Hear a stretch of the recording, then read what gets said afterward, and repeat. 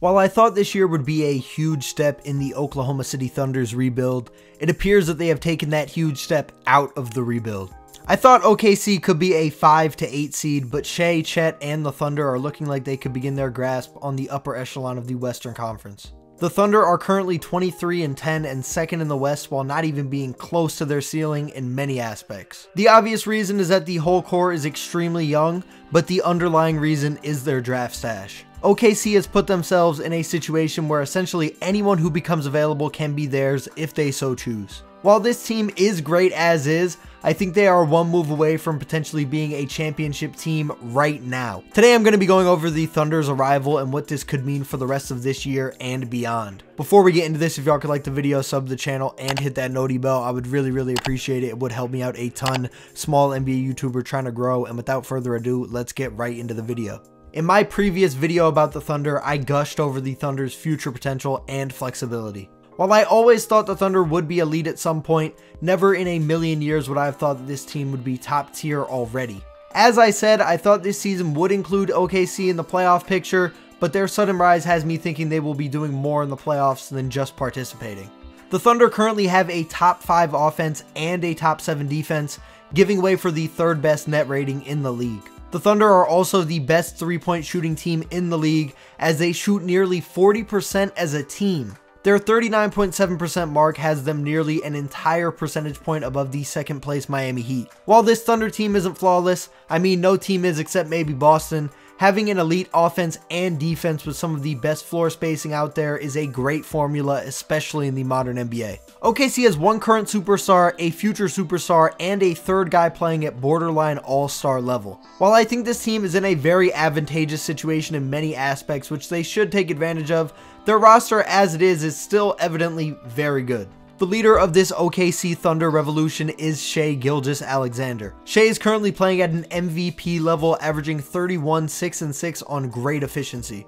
While he is shooting nearly another whole three-pointer a game compared to last season, Shai's game is very different from most modern guards. He has a methodical mid-range and at-the-basket game, which makes him, in my opinion, one of the most fun players to watch in the league. He can stop on a dime and pull up from the elbow, or fake you out and go to the rim with a crafty finish. We've known about Shai for a good amount of time now, but over the last 2 seasons, he has taken his game to a completely different level. I don't know how much better he can get. I'm sure his playmaking and vision will develop further, especially as the Thunder get better, but I think this is more or less what peak Shai will look like, and he is outstanding. I will say, although I love Shai's game as is, naturally if he could implement the 3 more and more efficiently, he could reach yet another new level. While as of late, Shai has been about a 34% guy on more or less 3 threes a game, in the 2021 season he shot 41.8% from deep on 4.9 attempts a game. Although the following season Shai would shoot much worse on about the same volume, leading him to reduce his 3-point shooting over the past few years, the 2021 stretch shows me that there is some room for improvement. While I'm not expecting 42% on 5 3-point attempts consistently, if Shai could even become a 36 to 38% shooter on about 4 attempts a game, it would do wonders for his game. Somewhat of an aspect of this also is that Shai is the clear #1 option as of right now. He is garnering by far the most offensive attention, and even if he remains the #1, as Chet, J-Dub, and others develop, he will get better looks. Suggesting anyone on the Thunder will be as good or better than Shai may seem ridiculous to some, but Chet Holmgren is looking like everything he was supposed to be and more.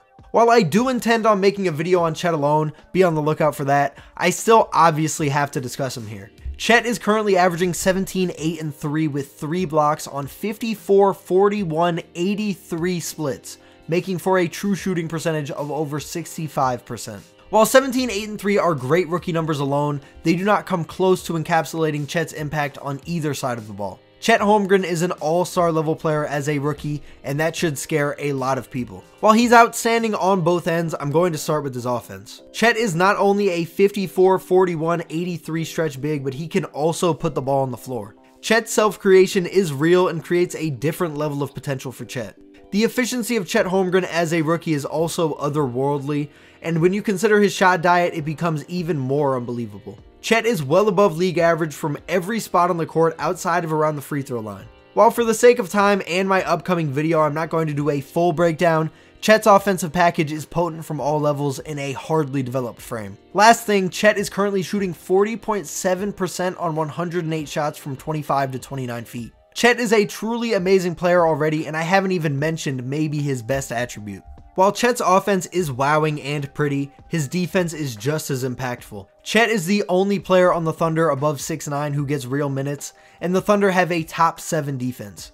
While the Thunder do have great perimeter defensive pieces, they also have a wide spread of guard-heavy lineups, and regardless, seldom do you see great defenses without a great rim protector. While he is averaging an impressive 2.6 blocks per game, which does have him top 5, blocks or really any defensive metric can't really quantify Chet's impact. The amount of shots he alters, blocks, or prevents from being attempted in the first place is many, and he is the anchor of a top 7 defense as a skinny rookie. The final player I want to dive into today is J-Dub, Jalen Williams. J-Dub is having an outstanding sophomore campaign so far, and I think he's the perfect glue guy for basically any team. He is shooting 43.5% from deep, can defend, handle the ball, and go get you a bucket if need be. We began to see J-Dub truly shine on the back end of last season, and it is continuing into this year. He is averaging 18, 4, and 4 on 62% true shooting while providing a little bit of everything for this OKC team. Shai is 25, Chet is 21, and J-Dub is 22. I think Shai and Chet are all-stars right now, and J-Dub can definitely become one in the future. While I will wrap up with a bit on the rest of the roster,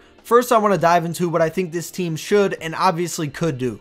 Yes, you have a young team which you should let grow, but you also have a window. You have Shai on what has somehow become a cheap contract for a player of his caliber, making $33 million this year. You also have Chet and J-Dub on rookie deals. While the day will come where all these guys have to get paid, it is so far out currently that I believe the Thunder should take advantage. This team is already elite, and you have a window to get in a veteran all-star that could legitimately make this team a title contender right now.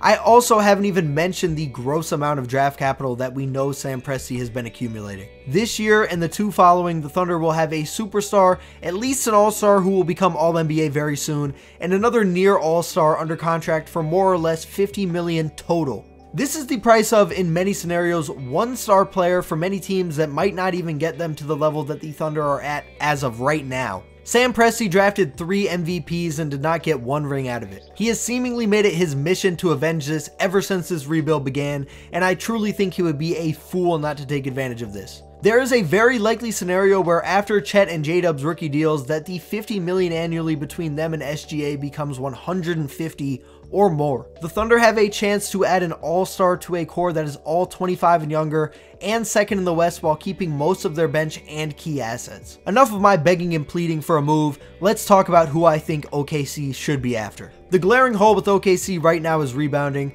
and that is to be expected when your only true big man is a rookie that hardly weighs more than Isaiah Thomas. While none of these star names on the market currently specialize in that, there are 2 that I think would at least improve that while either adding a new element to OKC's offense, defense, or both. The first name I'm going to suggest is Pascal Siakam. While I understand objection to Siakam, hear me out. The all-around forward could help this OKC team in many aspects. He is a versatile scorer who can handle it and make reads. While his 3-point percentage of about 29% this year is pretty abysmal, hear me out. For one, Siakam is still managing an efficient 22 a night even with this slump.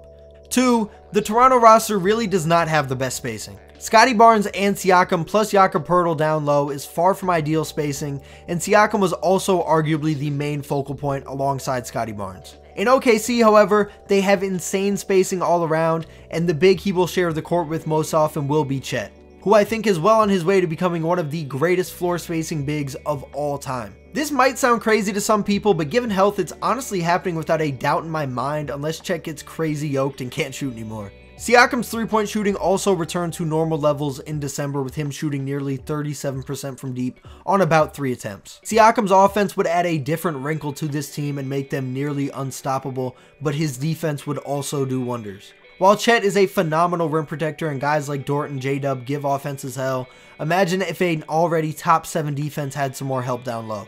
Interior defense is necessary regardless, but especially in a league where you will very likely have to go through 2 superstar bigs to win a title.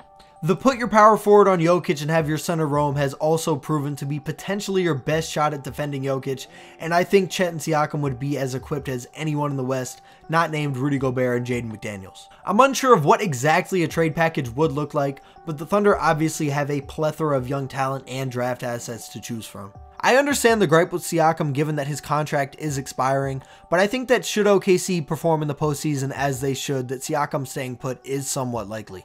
My next suggestion is one that might slightly improve defense and rebounding, but would make this offense unguardable while also retaining cap flexibility. Utah's Lauri Markkanen has become a true star after being more or less an afterthought in the league.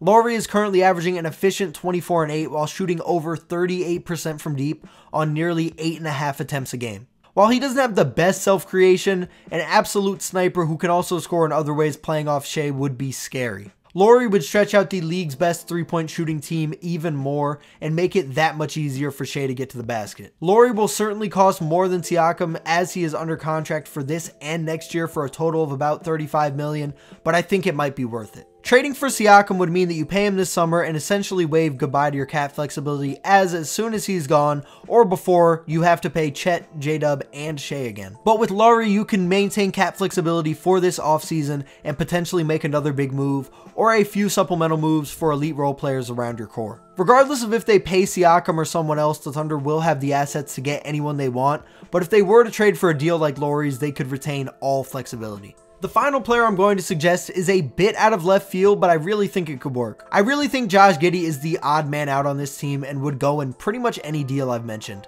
I really don't think this is due to his situation, as the Thunder have allegedly been aware for some time. This is really just basketball related.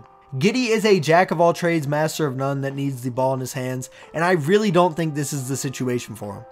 I don't know who will let him have the ball in his hands, but basically my point is I think it would be addition by subtraction for Oklahoma City in many ways. While the situation has died down and I don't think it's impacting the basketball itself much, it's still something you'd obviously rather not have in your organization or locker room.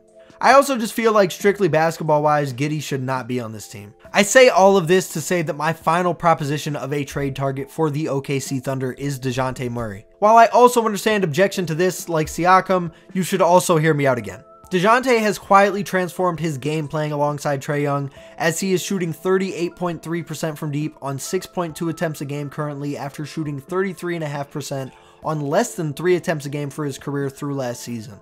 DeJounte is also a good guard, defender, scorer, and playmaker who I think could replace Giddey in his role and be outstanding. Another aspect of a DeJounte move is his contract. While going and getting a max guy before you have to max other max guys is one way to go about it, going after a star like DeJounte on a lesser contract who you could keep alongside these guys then is another play. DeJounte is making between $24 and $30 million for 4 seasons following this one and could be a relatively cheap guy who could be everything you wanted Giddey to be and more. Another big reason I think this makes sense is the salary and assets it will require. I think there's a scenario where Siakam costs too much for an expiring guy and Lauri costs too much in general, and this could lead the Thunder to a simple move. There are many potential trades here, so I'm just going to go down the line. The first and simplest trade is just Davis Bertans and likely 2 firsts for DeJounte. Another crazy advantage that the Thunder have is that they have all their own picks that will very likely be at highest maybe 20 for the next decade plus.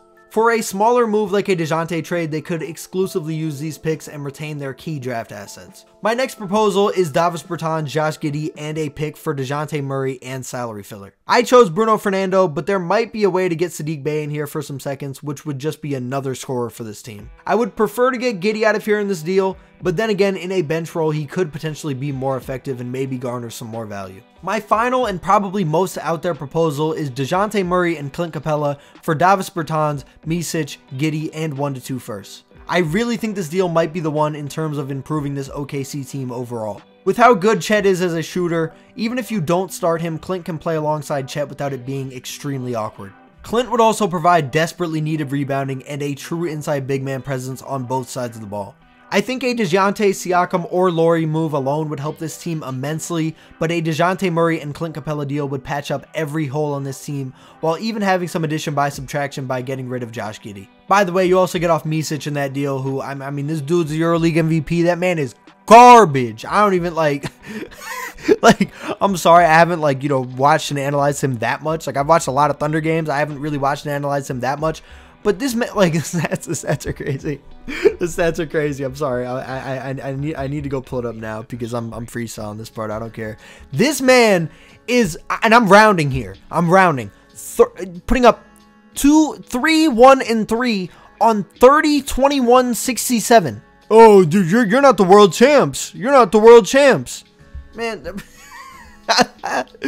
Anyways, before I wrap this up, I just want to give the role players some love. The Thunder have 9 people shooting above 40% from deep, which is just unheard of.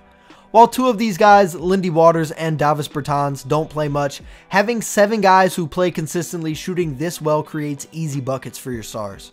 The 2 biggest supplemental pieces for this team are Isaiah Joe and Lou Dort, who put up about 20 a night combined on 42 and 41.8% from deep respectively. Sam Presti has built a roster for the modern NBA, and it will lead the NBA into its next evolution. To wrap this up, I just can't believe the success we're seeing in OKC already. Shea is a bona fide superstar, and Chet Holmgren became an all-star level guy the second he hit the court. If they can even kind of play their cards right, they should 100% get 2, but I really think this team has the potential to be the NBA's next great dynasty. They not only have a future championship core in place, but all the assets to get whoever they please. Even if they make a big move now like I've suggested, the next time a top 10 level guy becomes available, it will likely be up to the Thunder whether he's there or not. I don't know exactly what the future holds for the Thunder, but I can say with almost certainty that they will get at least 1, and it's not too often that you can say that. That's going to wrap this one up. If you all enjoyed it, please like it up, sub the channel, and hit that noti bell once again. I would really appreciate it. It does help me out a ton. Comment down below, you know, like what y'all think about this OKC team, because, I mean, this is just crazy.